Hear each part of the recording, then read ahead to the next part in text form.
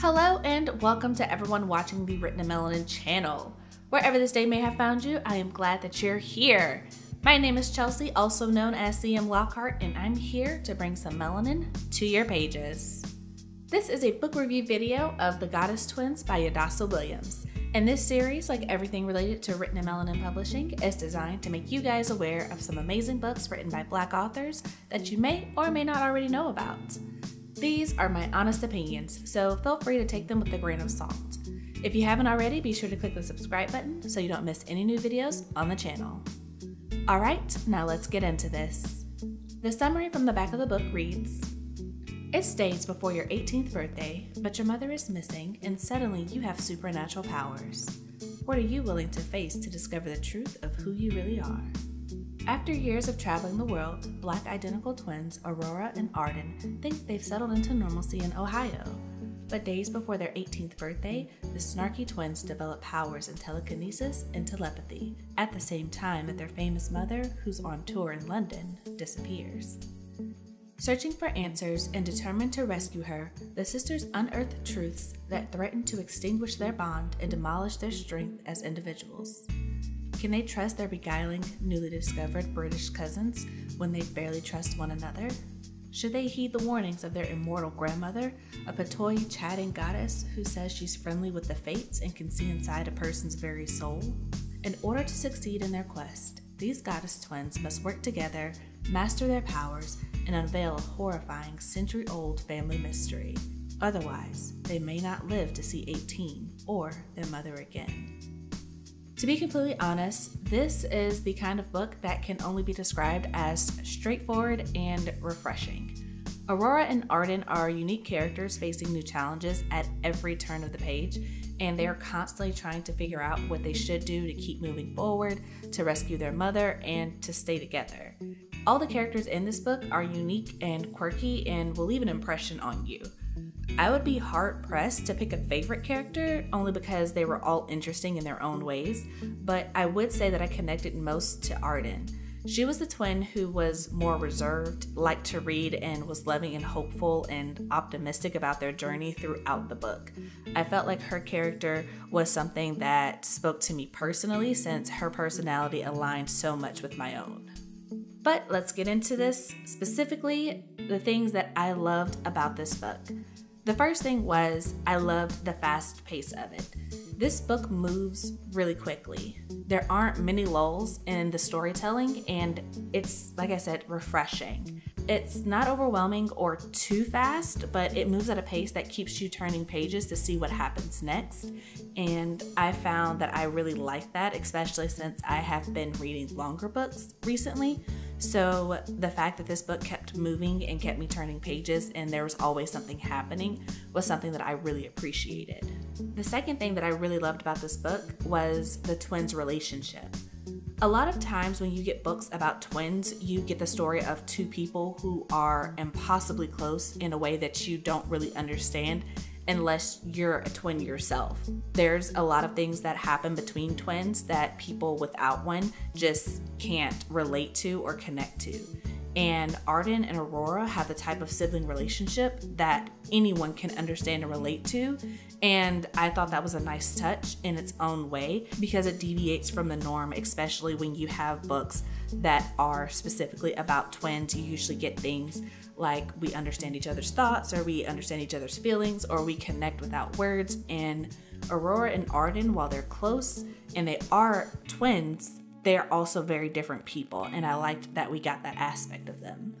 The third thing that I really loved, and this is probably my favorite part of the book, is I loved the goddess's origin story. Normally in a book like this, you would expect for the goddesses to always have been goddesses, but the grandmother in this story is not what you would call a true-born goddess. She was chosen to be one by the powers that be. And I enjoyed how she came to have her powers only because the situation was unique and it was a different spin on what is essentially, the powers that be choosing the chosen one. And the reason it came about, it tickled me. And I just found that the whole reason all of this got started in the first place to be highly amusing. So If nothing else, I recommend reading the book for that, because I haven't read personally another book that has an origin story like this one. So I would recommend it almost for that purpose alone. Now, moving on to the things that I didn't love. I didn't love Lilo. She's one of the cousins that the twins meet when they go to London, and while I didn't have an issue with the role that she played in the story, I just personally found her personality to be extremely grating.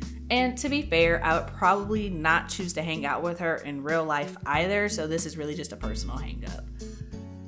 The second thing, I didn't like the fight that Arden and Aurora get into when they are in London. Again, I don't have an issue with how that decision played out in the overall story. It's just I wanted a little bit less selfishness from the girls, and I wanted a little bit more codependence on each other because they are twins. And that might seem a little contradictory because of what I said earlier about liking their relationship. It's one of those like 6 in one hand, half dozen in the other type things. I enjoyed their sibling relationship, but I also kind of wish that we had got a little bit more codependency on them, since that's kind of what you're expecting when you pick up a book about twins. I don't know, take that with a grain of salt. And the last thing that I didn't necessarily love is Devin. And let me say this, he wasn't a bad character, and I didn't dislike how he played into the story. It's just, I wanted more. I wanted more of his character. I wanted more of what was happening. I wanted more of everything that came after, the problem ultimately came to its conclusion. But again, that's just a personal hang up. It doesn't make the book bad. It's just, I personally wanted more. But overall, I think this is a good book. It gives me the kind of vibes that I would want if I was picking a book out to read on a lazy Sunday afternoon and I just wanted to run through it. If you're a fan of magic, family, sisterhood, and just embracing yourself for all the parts that you never knew about, then this book is for you. It's a quick read and it's really good, and I would definitely recommend it if you like stories about magical girls. But that's all I can say about this book without spoiling it. So to recap, this book is called The Goddess Twins by Yodassa Williams. It's a book about a pair of twins who discover their goddesses while on a journey to rescue their mother from a past that just won't let any of them free from its grip. This is Yodassa's debut novel, and it's available pretty much everywhere, so feel free to grab a copy from wherever you like to get your books from.